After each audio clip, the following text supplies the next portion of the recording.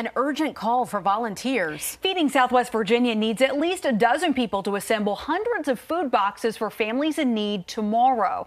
The nonprofit plans to hand out the food boxes on Friday at a pop-up food pantry at William Fleming High School, but they need more hands on deck to get everything together.